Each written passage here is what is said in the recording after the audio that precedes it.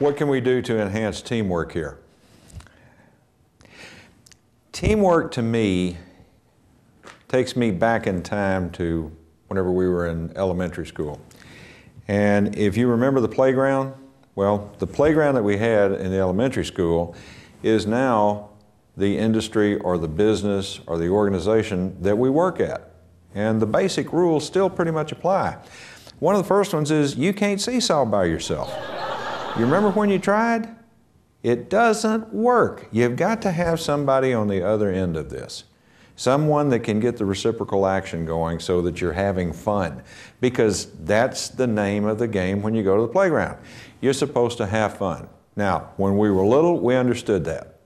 But as our playground changes, we think the rules need to change. They don't.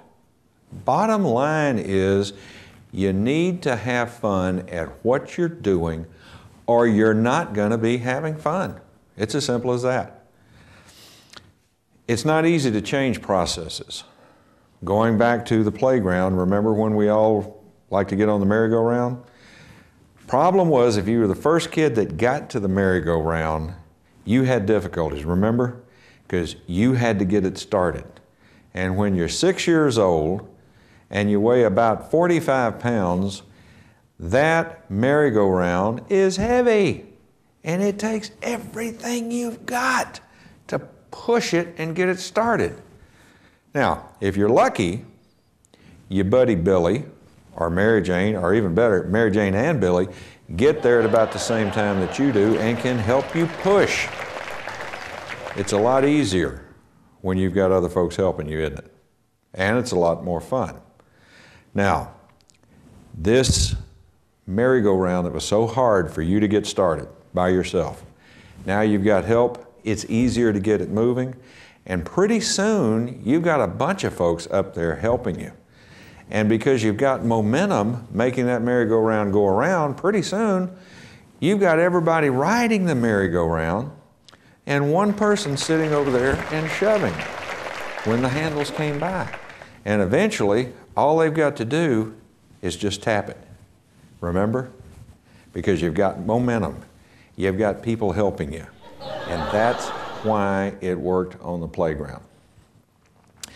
We changed the playground to our business, to our job, to how we make a living. And we think the rules are supposed to change. They don't. They don't. But we have people that are changing. And one of the things that I found is, you don't really want to give to malice what stupidity ought to own. Y'all ever known any stupid people? Have you known any malicious people?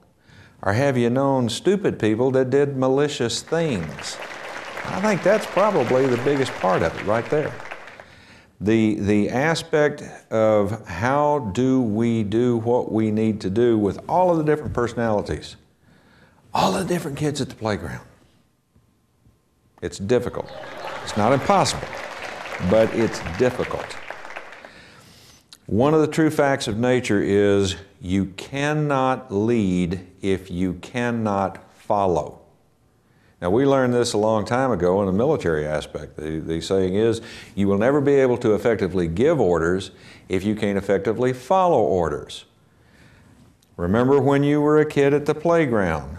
You had rules. We had rules that we had to obey. Why? Because somebody said we had to obey them. And we were pretty good at this aspect, the secondary aspect of leadership, which is followership. Followership. We obeyed the rules. If you didn't obey the rules, you didn't get to play, did you? Exactly. Now, there was another thing that we found at the playground. As a young boy, my greatest goal was to be Mickey Mantle. I loved Sandlot baseball. But you know what? I didn't always get picked for the team at recess. And the basic reason was I wasn't that good.